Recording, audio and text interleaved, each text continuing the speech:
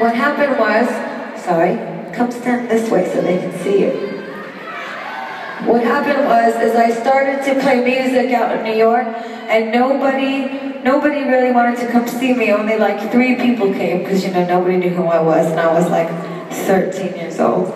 But then the more that I started playing, I'd have like 10 people come, and then like 20 people, and then like 100, and then, I don't know if you saw Lady Starlight earlier, but Lady Starlight and I used to play for a couple hundred people on the Lower East Side, and everybody would come, and it was really fun. And then I wrote Just Dance.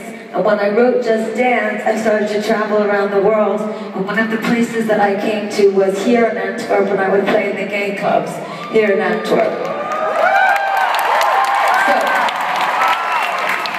What I want you to tell you is that it was an amazing thing when you think that you're already famous and you have no idea really, because you just like to make music, and then one day,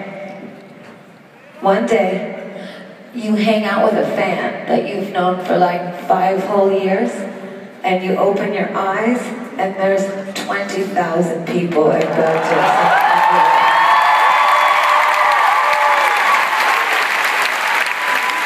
I've known this for a really long time, and you have seen the audience go from being a few hundred people to like 20 and 100,000, and I'm really super grateful, and I want you to know that any dream that you have, you can achieve. It doesn't matter who you are, or where you're from, or what you look like, or sound like, or what you wear. It's all about how much you really want it. So, on behalf of the finest in Belgium, I would like to sing you one last song, okay? We must marry the night. Let's marry the night. Oh, give up on my night. The warrior queen of passion and midnight. Let's turn it on. Gonna make love to the stars. On the Sunday night, on up to the side.